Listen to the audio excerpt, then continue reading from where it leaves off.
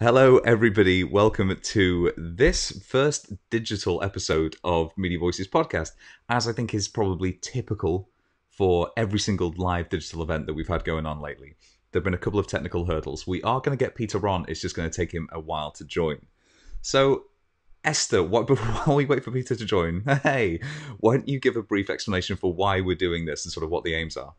So it's not a let's keep positive despite the fact it's a really crap situation. It's more of a let's shine a light on some of the examples that maybe aren't getting highlighted amongst all the other stuff. Yeah, I've realised you can also now see my gestures. You can see me just here like, haha. Well, I think we will get into it in a little bit, but I think I was having a conversation on Twitter during the week, and it really was what the big issue's doing, which really sort of kind of spurred this idea that publishers can do some amazing stuff. The big issue's sort of a, what do you say, a bit of a very specific case, because they are so specifically geared towards providing for their vendors as well as the publisher itself and some of their kind of not shareholders but the journalists as well. So Peter desperately wants to talk about them. I was going to say, Why don't we begin by talking around something we began talking about last week, which is what publishers are doing around paywalls, because over the last week I've seen the example of The Atlantic brought up time and again, just to really demonstrate the idea that people can remove their paywalls. They can see a huge benefit in terms of the number of, well, not just in terms of traffic, but the numbers of subscribers they get as a result. So yeah, it's been a real sort of... I was going to say, do you want to take us through what's actually happened with The Atlantic for people that maybe haven't seen that yet? Yeah, absolutely. So, in fact, no, I think everyone's seen it, because it really sparked this huge debate about whether you can monetize your audience without having a hard paywall for this. So basically, they decided that they're not going to have a paywall up around their coronavirus content, which was something that a lot of places were trying initially. Not just trying, they sort of removed their paywalls. They saw this as a kind of public health crisis. But for The Atlantic, it bore particular fruit. So they got insane traffic numbers. I think there's a Nyman Lab article about this, which was like fantastic. Oh, that's very odd. Esther, can you try talking for me 1 second? Hello, yes. Okay, strange. Seems like you should be able to hear him, Thomas. Okay, so that's now just on Esther. All right, anyway. So they are... please let me know if you can hear Esther now. Still can't hear me? No. You know what? I think this is a Skype issue. Oh, great. Okay. In which case, potentially, we might have to try this again. What do you think? I don't know how any of this works. You're the clever one. Can nobody hear me? Doesn't look like it. We're getting some comments that basically say that they can only hear me, which is a problem, because obviously you're the one who comes up with actually all the insight. Okay. Oh no, Thomas can hear you now. All right. So, okay. While we wait for Peter, yeah.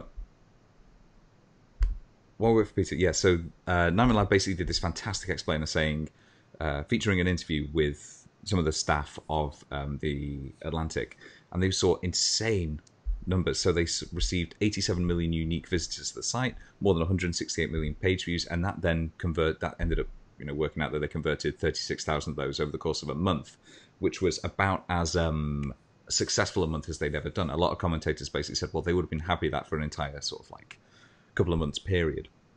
And it's actually... I suppose we just don't want to think about the percentages there, do we? That no. You have to get 168 million page views to convert through 36,000 subscribers. Yeah, absolutely. Particularly when it's something as emotive as this. You would have thought that if anything would have convinced people, it would have been this. But they're... it's not just The Atlantic that's doing this. If you look at what the FT's been doing around that graphic, which created by my old data teacher, John Byrne-Murdoch, which has been shared all over the place, they've made that available for free. You must have seen that one, Esther. I've seen it updated every day on Twitter. I think he's doing an amazing job. Yeah. But I mean, you're in the camp that information like this should be free, aren't you? Because I've had a change of heart on this week. So yeah, I need to clarify that, because I think I worded it very, very badly last week. I was basically saying, I think this particular topic should be free. Anything that has a direct impact on audiences' health, particularly around the coronavirus, should probably be free. Obviously, it's not going to work for all publishers, and you have to have a paywall for places that are reporting on things like, the impact of this on, say, media business models, or anything that's not directly related to people's health. I think that Peter. Wait, can we hear him? That depends if I was going to say anything. We can hear you. Hopefully everybody else can as well. Okay, nice. All right. So Peter, who was doing a good job? The Atlantic? Yeah, the Atlantic's doing a really good job. Do you know who's not doing a good job? Go on. Fucking Skype. What? Yeah, that's been a bit of a faff. Should I put headphones on? Couldn't hurt. I think I'm of the opinion I just don't touch anything. Well, okay. Just think. I can't. Oh, do you know what? Okay, so yeah, I was saying, I think coronavirus is striking me to death. Peter, can you scudge over to your left side? That was bad phrasing, isn't it? We can't cut you out now. We can't cut anything rude you say out. So be on your best behaviour. Oh God, that's true. Yeah. Okay, go. So I'm just going to bring this around because last week I was a little bit on the fence about this, and there was an excellent pointer piece by Howard Saltz this week that actually took me about 90% of the way to convincing me that those paywalls absolutely should be up. And Howard basically argues that like food is essential. Food is an absolutely essential life necessity, but supermarkets aren't giving it away. Police are being paid. So why suddenly, because this is a health situation, should we make information free? And he actually says that, yes, information about a dire pandemic is absolutely vital, but so is major storms, so is a local serial killer. And that if the ad revenue is falling away, something in that equation has to give, and that we cannot fulfill information obligations if outlets collapse. And I think that's that's mostly made up my mind. I'm just very aware that in the UK we've got the situation where we've got free access to healthcare, but it's not actually free. We pay for it by taxes. We've got the BBC, which if you can't get information anywhere else, that is a free service. So I'm aware that in the UK we're very lucky, but yeah, I'm sitting on the paywall fence now. Yeah, That's I read that piece. It was very well argued. In fact, there's been a bunch of really, really well argued pieces, basically saying now more than ever is the time to get across the idea that information like this cannot be free. It costs money to produce, it costs money to research, and it costs money to disseminate. I think, though, if you look slightly more widely at this isn't an opportunity to just monetize people directly. This is an opportunity to really say, we are on your side during this. I always see the argument advanced that, news never used to be free. It was always paid for. And I just think, well, it's a completely different situation now. And at a time when you do have so much misinformation being shared so rapidly on WhatsApp and everything, this is a real chance for publishers to really get on people's sides and say, look, we are the trusted news source that we have always claimed to be. We are providing you with this very well-researched piece of information. And while we're still asking you to pay for, say, political analysis or sort of sports content or whatever, we recognize that this is important to you. It's vital for your well-being and your existence, frankly. And I think that if you look at what the Atlantic's doing, it's really bearing dividends. I completely take the point that this cannot last forever.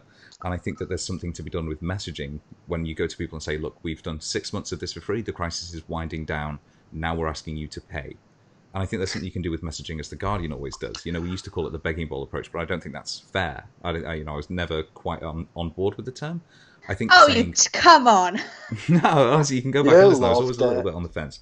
I just think that now more than ever, if you're going to be developing that relationship, now is the time to drop those paywalls only for this, not for everything. But what that is totally reliant on is building that relationship. And that's all about the messaging. BuzzFeed's doing a really good job on this, I think, because they're actually, on every article that they're putting out around this, they're saying, the journalists at BuzzFeed are proud to bring you trustworthy and relevant reporting about coronavirus. To keep it free, become a member. That's straight to the point. It's like the Guardian's, that thing the Guardian has, which I think is too long. But anyway. Has BuzzFeed got a quiz that you can tell if you've got coronavirus yet? Or what kind of cat you are? That's just such an old-fashioned way. You should know better than this. You're the one that has so avocado simple. toast, for Christ's sake. Hey, Peter, can you scudge slightly to your left? There you go. Too much. You know what? I had this set up so that I was perfectly framed. The light was nice. I looked amazing. Now you're looking straight up my nose. It's bullshit. Skype has a lot to answer for. Okay. Well, let's play some Also, sorry, one other thing on this.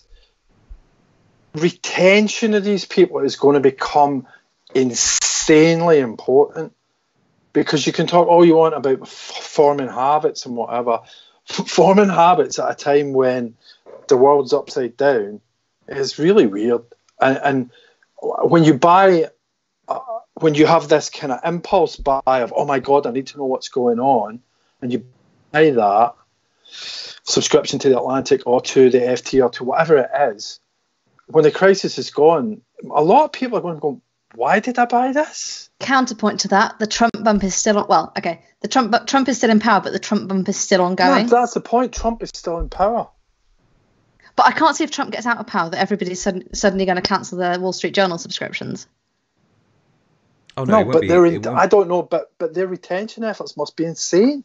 They must be spending a lot of time and effort on that, I think. You know, it's hard because this is such a unique situation. You know, this is, you know, I've seen so many places basically arguing that this is a once-in-a-lifetime opportunity for journalists to really get to grips and really own the kind of the beat and really demonstrate they're an expert in the subject matter. But the issue is that the business model has collapsed. If you look at what's happening with advertising particularly, it just feels like everything that publishers had, you know, were standing on or relying on that long tail of to find new ways to sustain themselves has been kicked away. So, you know, almost I wrote that piece for DCN basically arguing that this is accelerating everything that was going on, all the trends. So it might be that the places like BuzzFeed, like The Guardian, that have been doing this messaging for years are the ones who are best placed to sort of say, well, now more than ever, we need that support. And I mean, we all agreed last week, the places that have, you know, McClatchy's put everything behind a paywall and it's been argued that that's the right thing to do. That U-turn just seems to be the way that you lose so many potential subscribers. Yeah, I agree with that. I think when we're fighting a situation where, particularly in the States, there's half the population doesn't trust the media, to then be sort of, oh, we're going to do this because it's really important to give you this information. Oh, no, wait a minute, we've changed our minds. That's kind of bullshit.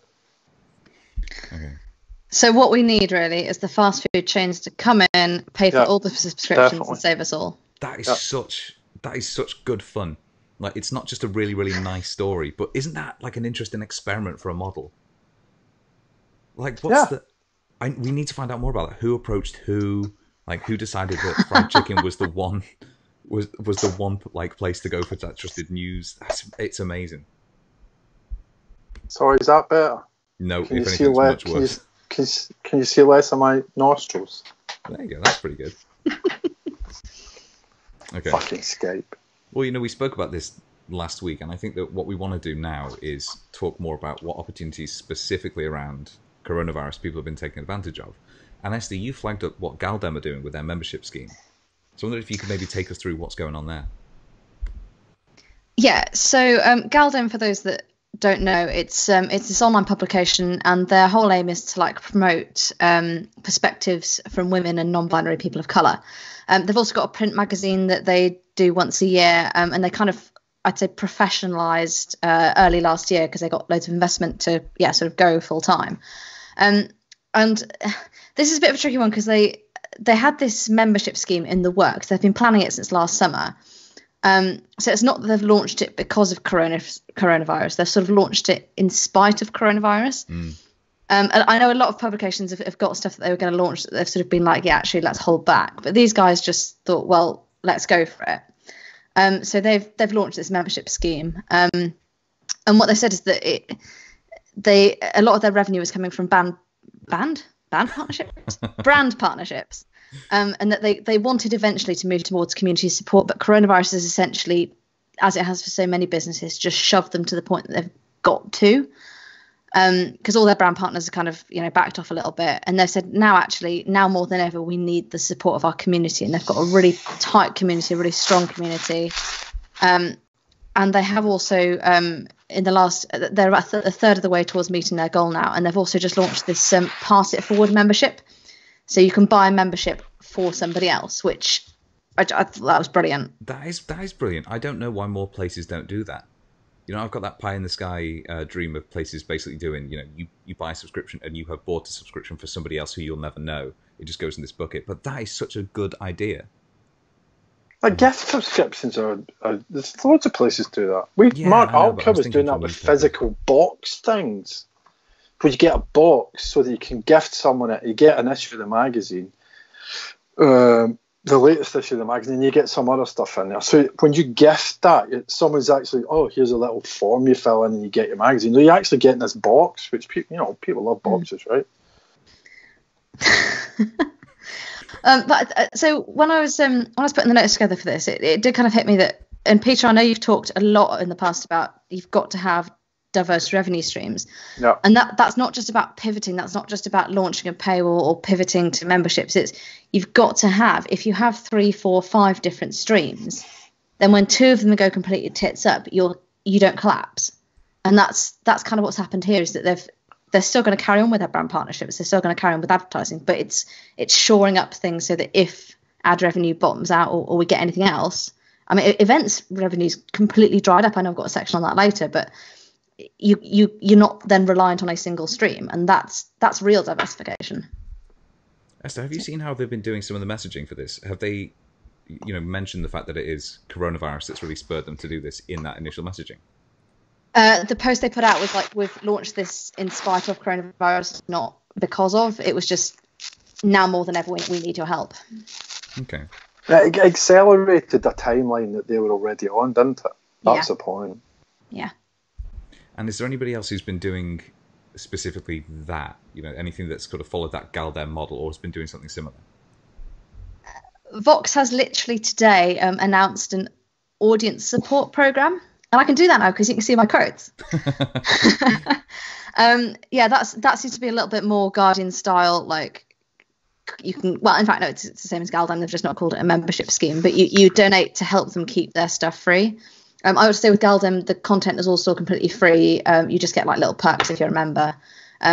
Vox, similarly, they're saying everything's free, but can you just, we're kind of in need of a few pennies at this time. Okay, fair enough. A few pennies. Can I just? I've been looking at my screen, and can I just issue an apology for if I've got resting bitch face? I'm trying to cut between stuff, and I've just realised that I'm scowling non-stop. So that's why. But I can also play sound effects. So if you hear any, that's me doing that too. My computer's back up. Can I try switching, or is that just daft? Probably at this point it seems a bit daft. Oh, come on. I don't... But the angles are so good. I look so good. I can blur my background and everything. We just won't be able to hear you. Yeah, that's the problem. I think I bet you could, let's stick with... Yeah. Let's stick with MVP. Sad. All right, well, I think sad. Hey, speaking of MVP, the big winner for this for us in terms of people who've been responding well and quickly has been the big issue. And Peter, what is the big issue, and what have they been doing that has been so radical over the last couple of weeks? Well, this is the only pivot in media worth talking about in the last 4 or 5 years. All that pivot to video, all that bollocks. It's nonsense. This is it. Rapidly, and I don't know who it was. I don't know if it was Lord Bird. I don't know if it was Paul McNamee. I don't know who decided, Jesus, guys, we've got a problem here. But very early on, even before the lockdown, they were issuing advice to the vendors saying, guys, you're not going to be able to go on the street. And they switched rather to the vendors selling. Because the big issue, for anyone that doesn't know, and I don't know why you wouldn't know, but anyway, the big issue is a street paper distributed by about 1,400 vendors. Many of them homeless, living in vulnerable circumstances. And they were selling on the street about 78,000 copies a year. The circulation's been going up for years. They're doing a really good job. And then all of a sudden, bang, we've got lockdown. And these guys can't be out on the street selling. So someone really smart in Big Issue Towers says, we've got to switch to a subscription model. And very quickly they introduced this emergency 3-month subscription, $32.50, get it weekly, delivered to your door. I meant to bring it, but because of Skype, I didn't. I just got the second issue with Baby Yoda on the cover. It's brilliant. Has to do that again. And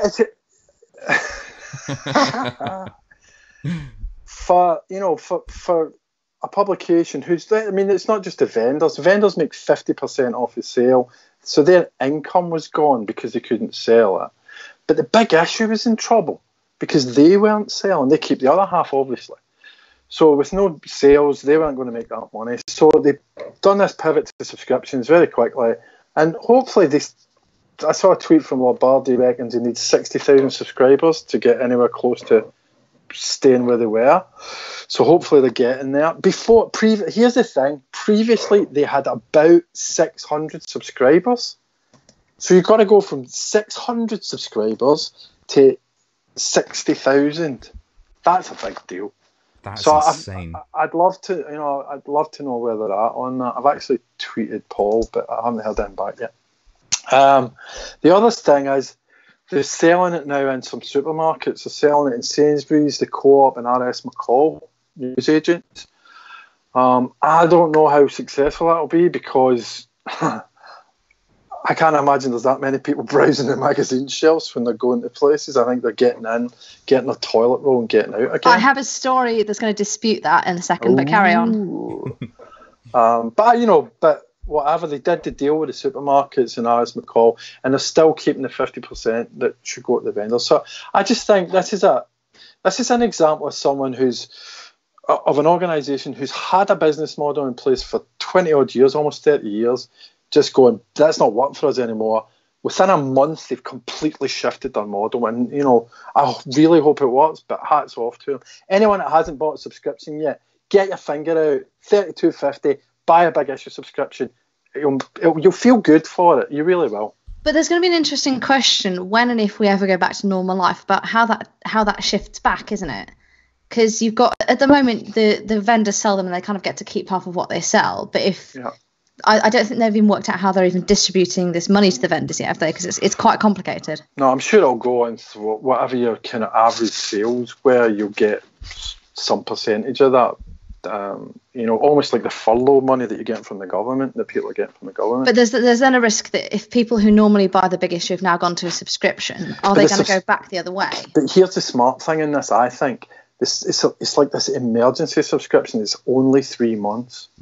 Okay, right. So people might decide, I love to subscribe, and then they'll keep that going.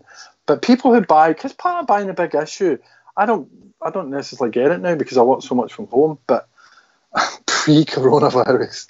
But when I was working in London with you guys, I bought it every week at the tube station, and the guy, I said this before, he was the reason I bought it, because he was funny and he was smart, and he told me stuff that was any issue, and that relationship, I think, is part of that. So I think people will go back to it. I hope people will go back to it. My only concern with that is, if you look at what's been happening with magazines in supermarkets, it hasn't been the most secure, circulation figures over the last couple of years anyway. So I'm not sure that... I mean, it's a fantastic thing. It's absolutely brilliant what they're doing. And the fact that they have responded so quickly, even if, they don't have those hard figures in mind about how the revenue share is going to work, is a testament to how quickly the Big Issue team has turned this around. Definitely. It seems to me to be that they're trying everything, which is so laudable. Yeah. It just might not work. Okay. So there is a big narrative going on at the moment that people are going to the supermarket, scrabbling over loo roll, and then getting back out. Actually, I don't know what the situation is in the UK, but in the US, the New York Post has actually reported that printed magazines are having a huge uptick. So Condé Nast, Meredith, Hearst, they're saying that the COVID-19 hoarding has actually helped boost their March sales. Shoppers are kind of buying whatever they need to shelter, and glossies are apparently an essential part of that. So some of these numbers, one guy said that mag sales jumped 3% halfway through March, and that's up to 12% in supermarkets. And if you think about that kind of proportionally with their newsstand sales, that's huge. Condé said they've seen similar figures. Hearst have seen similar figures. The issue now that they're going to face, because more people buying print is great, but the issues that are now coming out are the ones that had ads pre-sold in them. So we could end up in a situation in 2 or 3 months' time where they can't sell any more ads against the print mags. But people are actually buying magazines in print magazines in print markets. People are buying magazines in supermarkets because they're going home and they don't have anything else to do. Yeah, but you know what? One, that's America. Let's face it, they've not quite got the concept of social distancing and lockdown sorted out yet. God loves you guys. Two, those are March figures, and they're going to be, half of that wasn't full lockdown anywhere. So what's happening now? The one I'd be interested in is seeing what online sales are like. So like from newsstand.co.uk or from Mag Culture or any of those guys. I'd love to know how they're doing. If they've seen an uptick. I'd love this to be true. I really would. I think it'd be amazing. We were talking about who's going to be sort of the big beneficiaries of the idea that you have to stay in and you can't really do much. And people were talking about things like you can be a DIY enthusiast, and this is like the best time to be in DIY because people are buying all that kind of stuff. And Esther, to your point, I bought a bunch of print magazines the other day, if only to do some arts and crafts with them. So I feel like there is potentially sort of this untapped market of people who are desperate for anything to do, and I think that might partly be behind why Disney Plus has done so well. Like it's 50 million subscriber. I mean, they launched on the day our lockdown was announced. Yeah, I feel so sorry for I don't know. That's just a little bit too much of a coincidence. Is there like some Disney villain behind COVID-19? Hang on, Peter. Yeah, I'm zooming in slowly on you. But I know there have been a lot of figures from places like Readly this week that have said that actually they're seeing a huge uptick, like their puzzle, their lifestyle, and a lot of the digital magazines on there. People are suddenly like, they're sitting at home in the evening. They've maybe been working in their home office all day, and they just don't want to sit at their computer. So people are just looking for things to do. Yeah, I think there's going to be some really weird trends for this. I mean, think about the NYT crossword app. Do we think that people who are going to have joined in spades, or do we think this is something like podcasting where people tended to do it on a commute, and therefore it's actually fallen off more than they expected? Oof. No idea. See, this is the kind of silence that we edit out.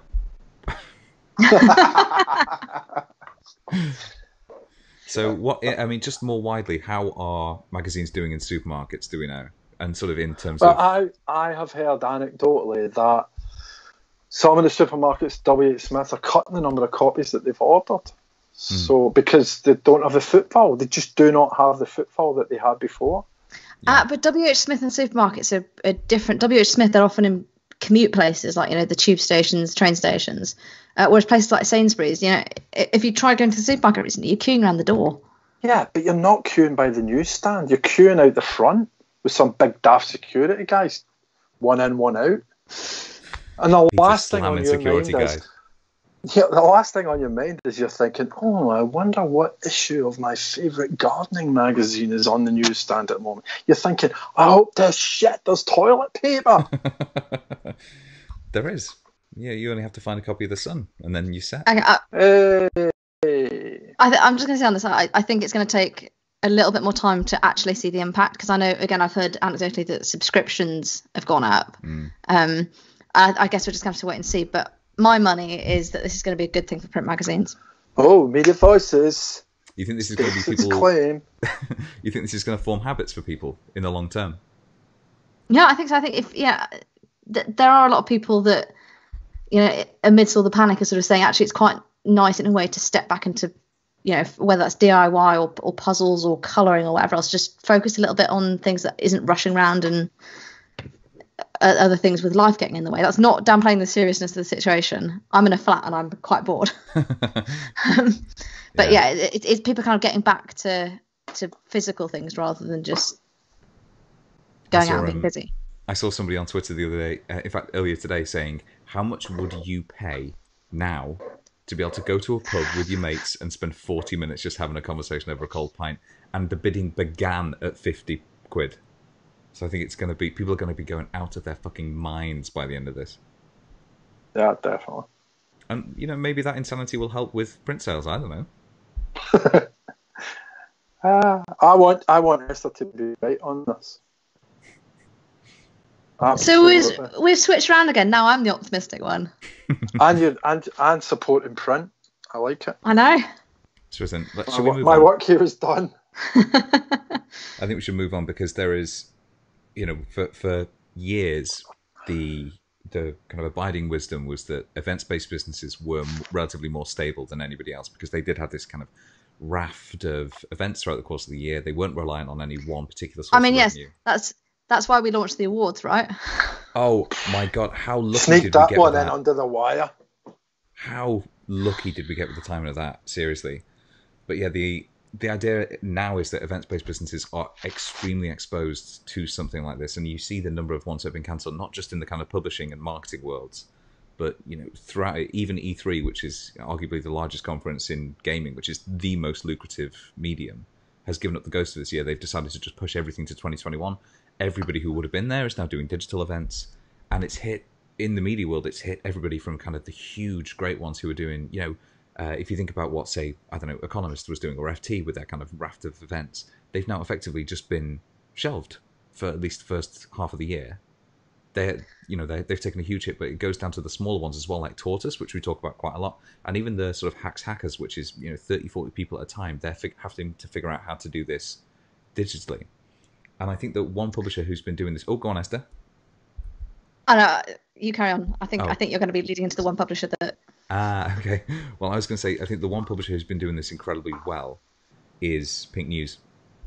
I don't know if that's something you agree with, but what they've been doing around their effective replacement for Pride, which is, it's a huge, great festival celebrating LGBTQ plus, stuff. I don't know how to best put that. And it's been taken online, and it's less a festival, and it's now more sort of a celebration, or rather more an extension of what they've been doing editorially anyway. But I don't know that there's any particular success story here apart from mitigating what would have been happening with events. So they were saying that they were struggling with sponsors, weren't they? Because they've got this online festival that they're going to do, but they say normally at this stage they've got sponsors for like 6-7 months in advance. Yeah. Whereas now they're like basically we're all going through the same thing, right? And no sponsors are really in the point that they're sort of ready to commit any budget to anything at the moment. I copy edited an opinion piece a couple of days ago that was effectively arguing that any sponsor worth their salt should be looking to sponsor these these digital events, because it proves that it's not just a stunt. They're not just doing it to get their names on banners and get the kind of positive press associated with appearing as sort of at Pride. It's putting their money where their mouth is, and it's really demonstrating the idea that they are genuinely invested in supporting it rather than getting some easy headlines. But you're right, like, what the hell are people supposed to do around getting sponsorship for events? So now I'm going to lead into my thing that I noted.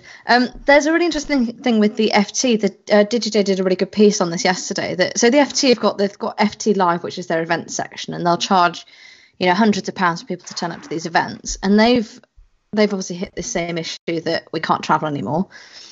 So they launched their digital dialogues last week, and they had almost like a webinar, and they had this first webinar that was looking at the global economic emergency. They had 4,600 people tune in to watch it, and they're looking to get the next one sponsored. I think they said they had 50 people already in conversations about sponsoring. But I was thinking there's actually a really interesting parallel with print here, that when it comes to going somewhere, when it comes to getting physical things, people are happy to pay. Because they see a direct cost, they're getting something, they're going somewhere, but nobody will pay, £250 to attend a virtual event.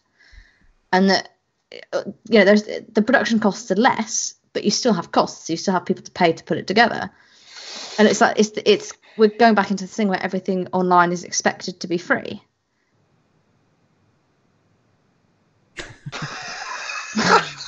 There's a, No, I agree. I agree with the difficult to get people to pay to go to a virtual event thing. I definitely do. And I agree that people go to events to meet people, and you can't, you don't really meet people, do you, at a virtual event? I don't know what you're talking about. I've never felt closer to you two. Actually, this is a great example of how shit virtual events are. I don't know. It's different. It's just so different. It's like the difference between a print magazine and a digital magazine. Do you remember it was maybe 2 weeks ago we highlighted that Flashes and Flames article where Colin Morrison was talking about how this is an opportunity to reset and really start thinking about your portfolio sort of like 5-10 years down the line. And one of the points I think he made was how do you need to start investing in stuff like that, not just as a replacement, but as an additive thing. So how do you do virtual events properly and extend sort of like sponsorships throughout those rather than having everything concentrated around the 4 or 5 big tentpole events you have? Honestly, maybe this will move the needle slightly on what people consider to be sort of like a worthwhile use of sponsorship money. No, I know that people are, so particularly in the B2B space, people are looking at it. It's not just meet people, it's do a deal, and there's these virtual deal rooms that are going on, and I can kind of see where there's a value in that. I think Incisive has done some stuff. They've just released a new platform. I don't know whether it's coincidentally or whether, again, they've sped it up because of coronavirus. So they're doing some stuff, and there, but if it's like, I don't know, the Ideal Homes exhibition, really? Are you going to do that? Or BBC Good Food Shows type thing? You know, like Women's Health are doing some stuff, aren't they? I don't know. Yeah, I mean, Women's Health was supposed to have their live event last weekend, and they instead, I mean, the Women's Health Live, you paid £40 a ticket as a consumer to go, but they instead did like a free, I was going to do that. That's not a hashtag. How do you hashtag Get Fit Done virtual event? And they set up this Facebook group, which people who wanted to attend the event could join, and they got over 10,000 members in a week, which is really amazing going. But it's free, so where does the money come from in that? You've still got staff to pay. You've still got people to pay to put it together. You know, they have people like Alice Living and Jessica Ennis Hill doing talks. You've got to pay them, but the money isn't quite coming in the other way. It's really difficult.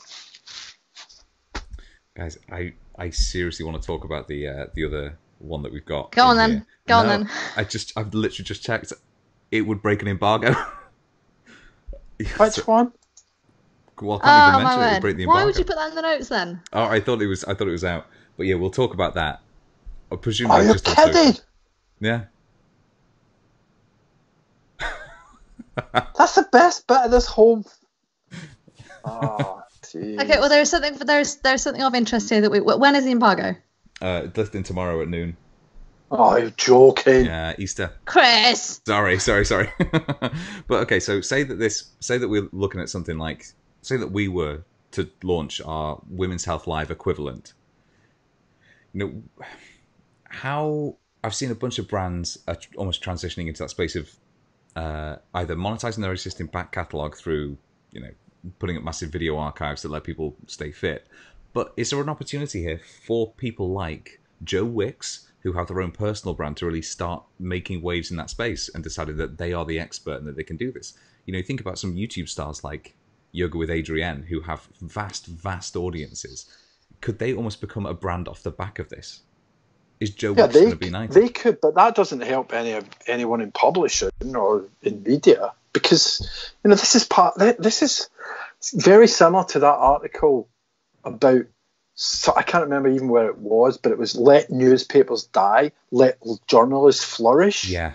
It's the same thing. These, you know, it's that individual trust. Trust has sunk to the individual, or fallen to the level of the individual.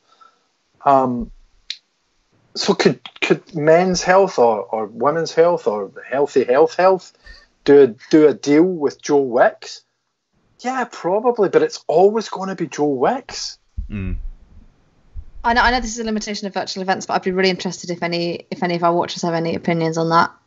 I guess we can't type fast enough, but yeah, possibly. Well, I mean, has any breaking news! I've just had a message from Paul McNamee at the Big Issue. He can't give me exact numbers, but he's telling me they've sold good several thousand subscriptions. And they don't want to give the exact number because they want people to see that they still need people to buy subscriptions. So, buy subscriptions. Okay. Wait, what? Say that last bit again? They're not going to give the exact number because they want people to know. They don't want to give out exact numbers so that people go, oh, great, job done. What they actually want people to go, oh my God, we've got to keep doing this, we've got to keep going. So keep the momentum going, yeah. Okay. I suppose that makes sense. And they are doing some amazing stuff already. I would be astonished actually if they didn't come out of this among the least. Is scathed a word, or is it always like Scathed. yeah, sort of among the sort of the publishers who people can point to and say, well, they did absolutely everything they could. I don't know. I mean, what Paul's saying in here, he says it's been mental. It's been a frenetic period. Producing the magazine is tricky in and of itself when everyone is remote, but the team are doing brilliantly. Everyone's tired but resolute. He says he's a fighter, which he is. Basically just getting on, doing it. They've got an Android app going out as well. Wow. I think that's actually one thing. If you look back and you think, if this happened 10 years ago, the impact will be a lot more severe than now. We are so well set up for remote working, remote production, virtual events, and businesses that haven't have been forced to move very, very quickly. At least the tools are available to do so. Yeah. To some extent, I mean, I think that we've seen everyone has just become intimately familiar with the limitations of the tech for this. So you can't... no kidding. Skype. Why are you on that? I'm saying, but you can't necessarily use. There is no one and done recreation for events like that. You know, I'm not saying that people needed to have invested in virtual events before, you know, actual VR headsets events, but it might have helped. Yeah. We'll get there. We will get there. But you know what I mean? You can't use a Zoom conference call to do, you know, everything you would at a live thing. But that's the other thing is what's going to start happening really soon is virtual fatigue. People are going to start getting really bored being on Zoom. And then they're going to buy print magazines. I tell you what, they better not get bored of doing virtual events before my quiz really takes off. I'll be absolutely fucking furious if Corona Quiz doesn't become like a BBC-led thing. I think it's classic channel. What's it? BBC Three? Yeah. Fair. Definitely. But so, I suppose we've sort of rattled through that, and we're sort of coming up to 50 minutes, actually. So, obviously, I think we all say that we struggle to find some very positive stories from this. There's always a caveat to every single one of these. It's either launched in, you know, to cover a hole that suddenly appeared, or it's something that they've been forced into ahead of time, as, you know, Galdem did. Yeah, John, actually, I think there's a piece I was reading. Somebody had interviewed Rafa Ali from Skift, and he was saying that basically that they will consider it a good job done if they make it through the rest of the year. Yeah. Yeah, I think that's the point. Survival has switched, or success has switched to being about survival rather than thriving. I saw another piece actually that was saying this was going to be the year that we saw some of the digital native publishers really turn that corner to profitability, and then this came out of nowhere. And it really that was that Axios article that we slammed. But it's true though, isn't it? We were talking about the idea that, you know, even Vice had potentially turned this corner, and now it's not just that a lot of their events have been wiped out. It's not just that advertisers are pulling away. It's all of it. And, you know, we saw, week before last, we saw the kind of the £68 million loss posted by The Sun. That is going to be minimal compared to what we see next quarter from them. And you know, it's so frustrating because it's not anything publishers are doing. Like they're getting, you know, I think the figure I saw today was 16 times more traffic than they've ever got in their lives, and still the businesses are failing. Yeah. Well, that just actually proves that scale is not the answer. If we needed more proof of that, yeah, absolutely. Oh God. Well, then, I think unless the two of you have anything left to mention, I think potentially we should wrap this up. Learn some lessons about tech and using Skype for the future. But yeah, there's I think that we can sort of wrap this one up now and then release the audio as a separate podcast on Monday. Release the audio.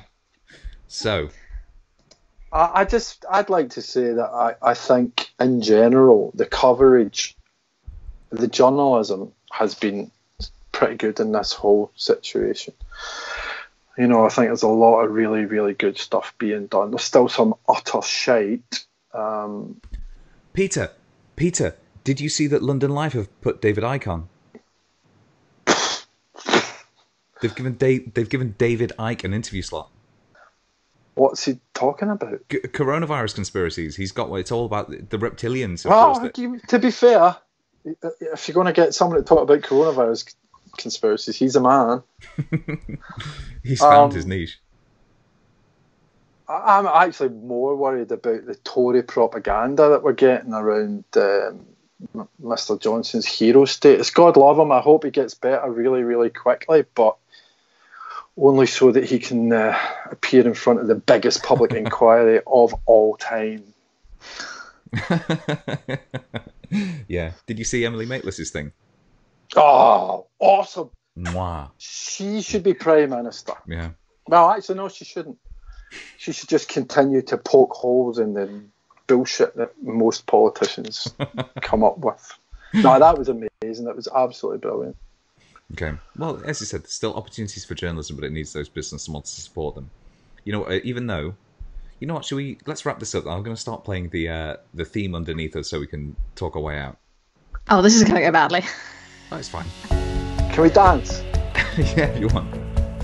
So this is now playing. You guys might not be able to hear that. No, I can't hear it, so I that's just do this. Trust me, it's going out. So thank This you is very not much. how a silent disco is meant to work. Yeah. So thank you very much for watching this first ever live digital event from the Media Voices Last team. ever. We'll get better at it. We'll get better.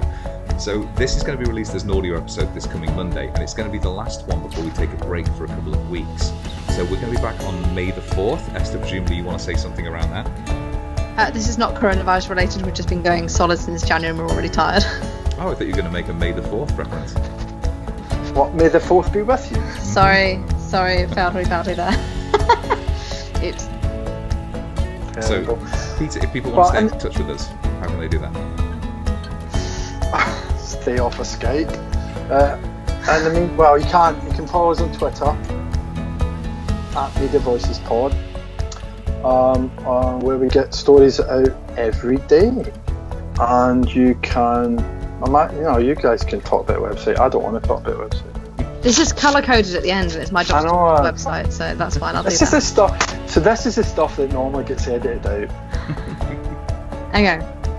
So yeah, we are taking a podcast break, but we will be posting stories out still on Twitter. Our website is voices.media. We've got all the transcripts, analysis, everything we do. There's the newsletter sign up on there, and there's a lovely discover section to find relevant episodes if you want to go back as well. I know a lot of you guys listen to us in your commute, so please do find time to keep listening. As you walk from your living room to your kitchen. Yeah, we've got some great interviews that I know have been overshadowed a bit by COVID, so please listen. Yeah, absolutely. Well, in fact, thank you very much for your comments as they've come in. They've been illuminating. But yeah, until we're back on May 4th. And not all abusive. Not all abusive. But until we're going to be back on May the 4th, thank you very much for watching, and very nearly said listening. Stay safe, and goodbye. Ta-ta. Bye. We can wait.